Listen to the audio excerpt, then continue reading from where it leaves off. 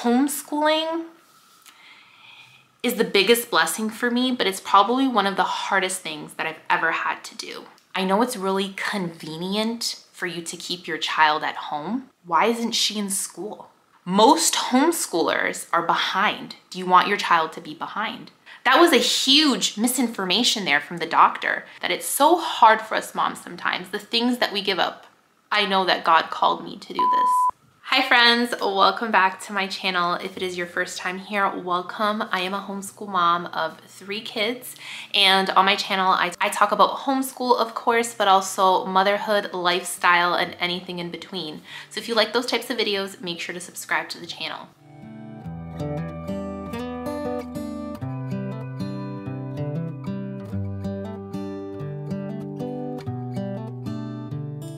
Today's video is a bit of a hard one for me to film. And as you can read by the thumbnail and the title of the video, it's something pretty sensitive to us homeschool moms, especially when there is so much judgment out there. It's really hard sometimes for us to not get defensive or upset with certain judgment that comes from, you know, family, friends, health professionals, or even acquaintances, or, you know, a partner. So it's very sometimes hard for us to talk about these things.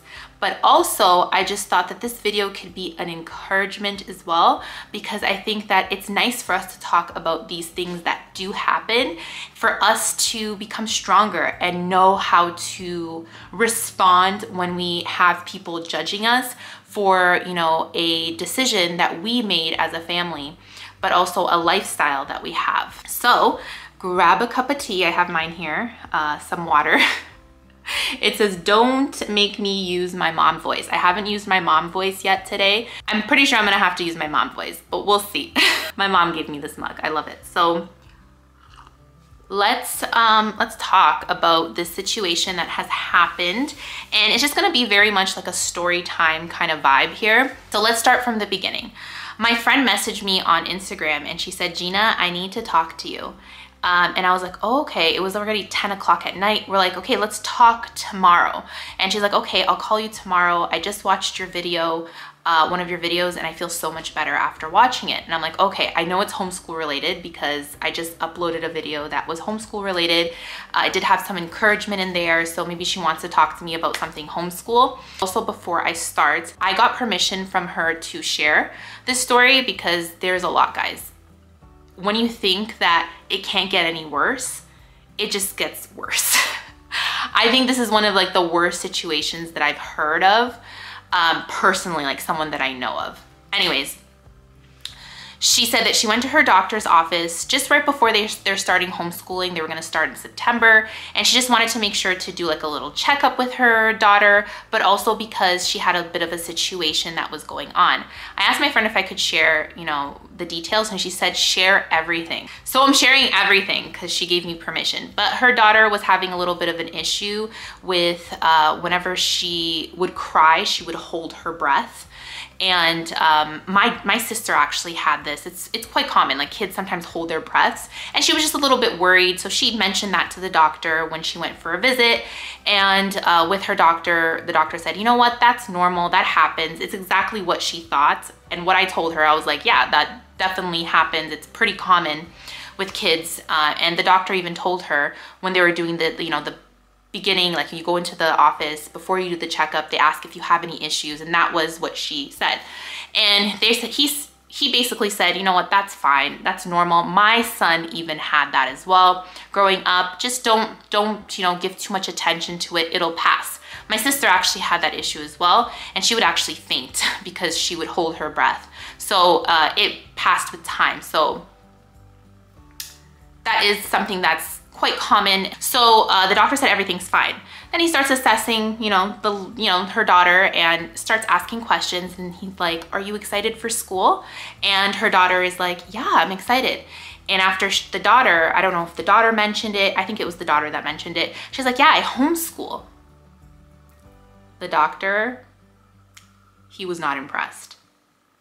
He looked at my friend and he's like, "Why isn't she in school?" And after my friend is like, well, homeschooling is legal, so it's fine. Like we homeschool, we chose to homeschool. He's like, put your daughter back in school. That's where she belongs. She needs to be around other kids. Most homeschoolers are behind. Do you want your child to be behind? And my friend is like, well, my daughter isn't behind. If anything, she's actually on par or even, you know, above her, you know, her grade level. Like she's fine. And she said, no, she's fine. Like she's okay. He's like, no, but she needs to be around other kids.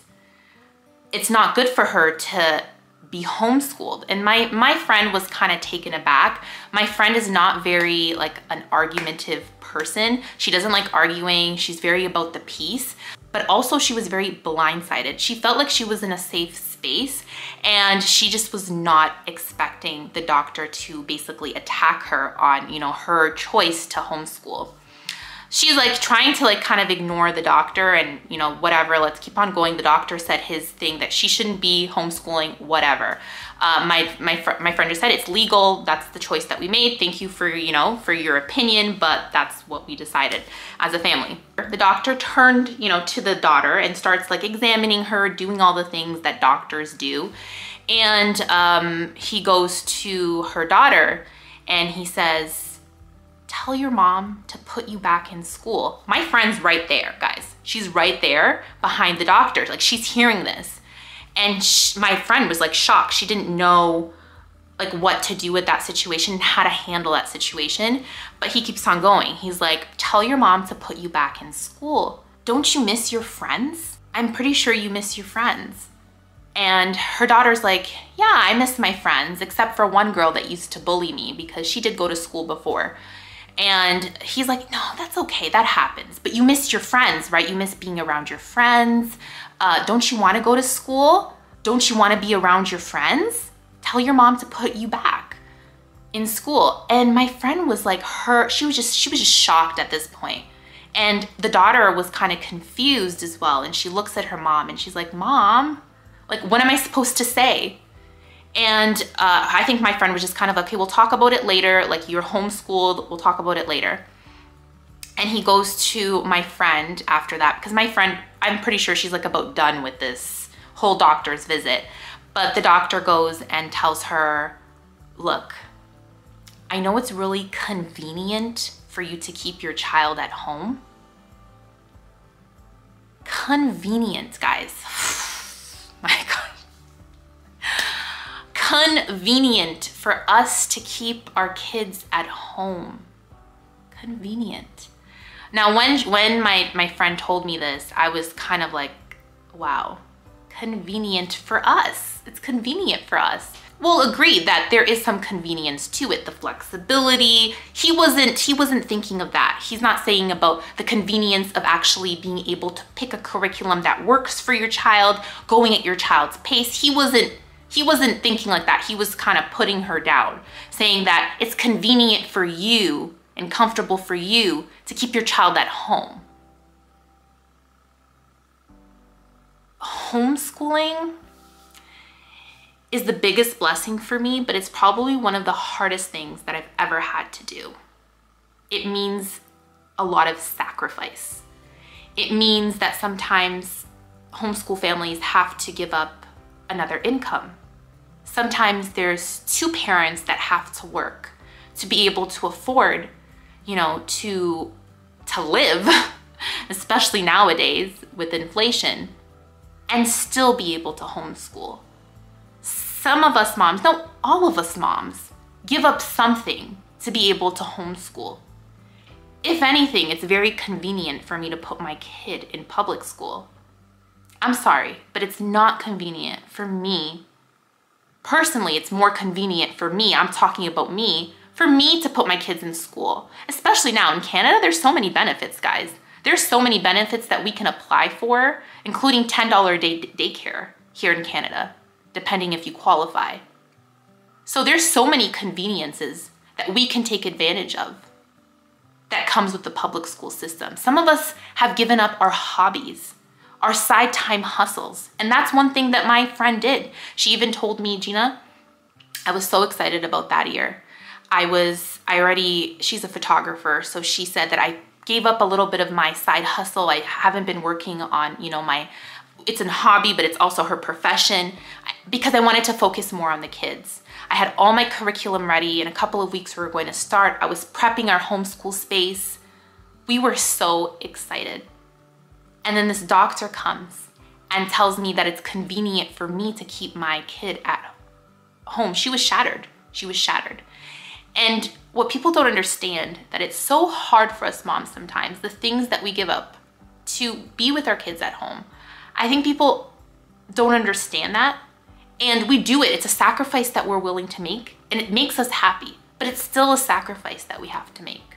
Lots of sacrifices have to be made. And a lot of people don't understand that. They think we do it because of conveniences. I don't think people understand how much this homeschooling lifestyle can be wonderful, but it also can be hard, and that's okay. And the doctor throwing that at her face, I think really did crush her spirits. But don't worry, it gets even better. At this point, she was kind of like, oh, I can't wait until this appointment is over. The doctor just keeps on going. He's like, what do you do for socialization? She needs to be around other kids. My friend, her daughter is a very social butterfly. So my friend does something with her every single day. You don't have to do this because every child is different, but she saw that need. So she's part of like nature study groups. She has gymnastics, arts and crafts. On the weekends, they go to church and they have like a church group full of kids. This girl, there is nothing that this girl does not do, her daughter does not do, and her son, to be socialized. They are around kids all the time. And she did explain this to them, and he's like, no, that's not enough. They need to be in a classroom. A classroom, guys? Being around a bunch of kids does not mean that you're socialized. It just does not mean that. And people have that in their head, that being in a classroom means that your child will not be lonely, that they will be well socialized. That's not the case. If it was, a lot of kids would not be depressed right now, and a lot of kids would not feel lonely, okay? There's a lot of bullying that goes on in school as well. And that's one of the reasons sometimes that, parents and families, they want to homeschool their kids. So socialization, I don't think people understand. And let's talk about the misinformation here, you know what I'm saying, about what socialization is and the child being behind, that most homeschoolers are behind. That was a huge misinformation there from the doctor. And I feel like this doctor is using that piece of paper that he took several years to get to use that. You are a doctor, you're not a homeschool expert. So people have to understand that just because you have a piece of paper and you went to university, and yes, we respect you and whatnot, but that does not mean you are specialized in all things, including homeschooling. He goes to her and says that's not enough, she needs to be in a classroom. Okay, so she's like, okay, whatever I say right now is not gonna be enough. He goes to her and he's like, at least tell me this. And she's like, okay, at least tell me that you are a teacher. She's like, no, I'm not a teacher. You don't have to be a teacher to homeschool. He's like, even worse. Honestly, if that was me, guys, I would be like, it takes a special person, okay, to not blow a gasket. But it gets better, guys. This is not the worst part, right? He said everything that, people end up saying to people that homeschool or even thinking of it. He put it all out there. She was feeling super, down at this point. And obviously you do not have to be a teacher. So if you're watching this video for the first time, you do not need to be a teacher. It is proven that it does not determine if your child will do good academically because of your schooling, you as a parent. You do not need some type of schooling to homeschool, okay? And it's proven, and if it wasn't proven, I'm pretty sure that you wouldn't be allowed. Here in Ontario, Canada, you don't need anything. Like, it's just the easiest place to homeschool. Like, there's no restrictions whatsoever. No help whatsoever, but no restrictions either. So it's proven, guys, it's proven, and a lot of university and colleges love homeschoolers because they do so well. So if that's one of the, the myths out there, right? The misinformation about, homeschooling. So At this point, I mean, he's already crushed her spirits at this point. This mom, you know, she's given up so much to homeschool her child. If I were to describe this mom, and I would be like super mom and super dad, because her husband, on his days off, when he homeschools the kids too, he steps up to the plate. They are an amazing like duo, you know, homeschool dad, homeschool mom. They're just like, oh man, Superman and Superwoman, okay? But he ends up, you know, hammering that nail right into the wall. And he goes to her and says, you know what?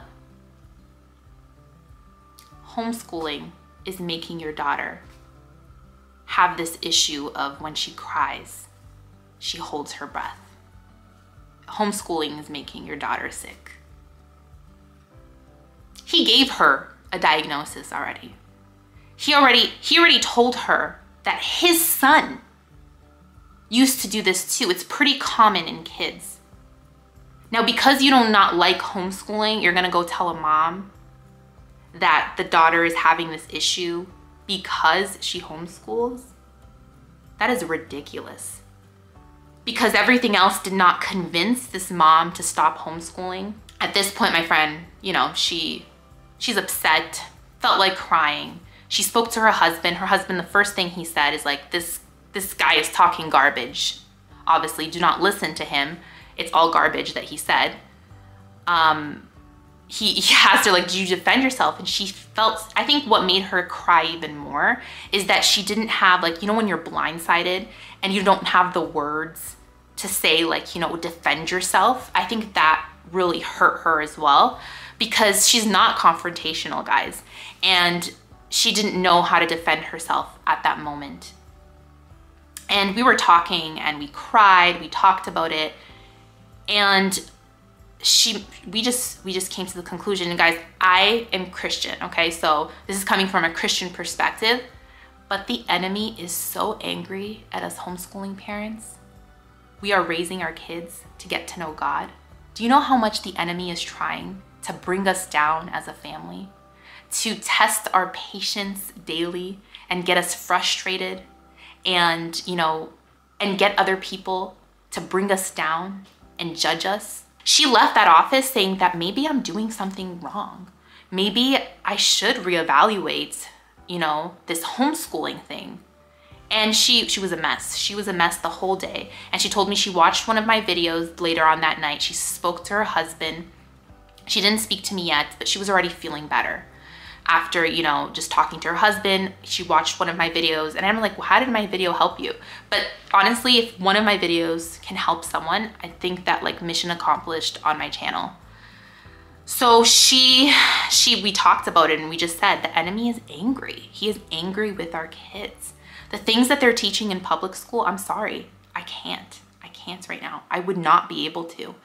We are doing the best we can to raise our kids to get to know God. That's one of the reasons I homeschool. So you really do have to remember your reasons why. Go back to them and get prepared for these questions emotionally and to what to say sometimes, because sometimes it's good to kind of express yourself. If someone asks you something, you're able to communicate with them what you're feeling. And in the beginning, I had a hard time doing that. I know I did, but I was never attacked like that. And it reminded me a lot of the book Homeschool Bravely. After I got off the phone with her, the first thing I did is I sent her this book. I went on Amazon, I sent her a little note letting her know that she is the best homeschool mom ever, and to tell her to read the book, because the first chapter from this book, the homeschool mom here, she had the same situation happen to her, where her doctor, and she had a lot of experience homeschooling. She has a blog and everything. She talks wonders about homeschooling, and she was blindsided at that point. And she felt bad. And I think we all sometimes are blindsided, and this can happen to any of us. But I hope that this can be an encouragement to you, because there are gonna be those people that are judgmental.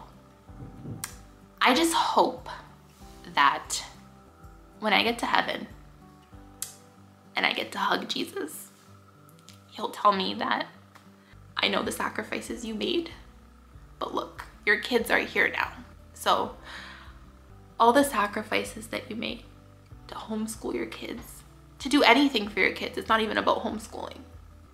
all the sacrifices were worth it. That I can see my kids in heaven one day and we will be happy. Because none of that matters if we aren't together. So I know that God called me to do this. I know that I am doing the best thing for my family by homeschooling my kids. And I hope that if you ever go through anyone that's judging you for your decision to homeschool, that you pray that God can give you the courage. That doctor, she doesn't have to go to that doctor anymore. But I know that there's a lot of families that go through this with close family members, partners. I pray that God gives you the strength and the courage to keep on going. If God has called you to do this, it's because there is no higher mission than raising our kids in the right paths. Having said that, guys, at the end of the day, my friend, that was just a moment, right? That, you know, that in that moment she felt, you know, maybe she should reevaluate her decision. But after, you know, speaking to me, we started laughing, we cried, we laughed, did all the good stuff. Of course, she's still homeschooling, but we were hoping, when I asked her if I could share her story, I was hoping that this could encourage you in your homeschool journey, that you are not alone in having these judgments. And of course, that health professional, he crossed a line. So wrong, all the things that he said to her. So wrong. But we're gonna go through that. And we're in this together. That's why I love this community, that we can talk about it, that we can learn and grow from it together. I hope that this video could encourage you to keep on going, to let go of the judgments, because I know that God sees us and he sees our heart, and he knows the sacrifices that we make. And he knows that us as the parents has called us to this mission to raise up our child in the path toward God. If this encouraged you in any way, share it with a friend that might encourage them to keep on going, because we are not alone. So I hope that you guys like this video. Make sure to subscribe to the channel. And guys, I'll see you in my next one. Thank you so much for watching. Bye. It's all for you. It's all for you. It's all for you.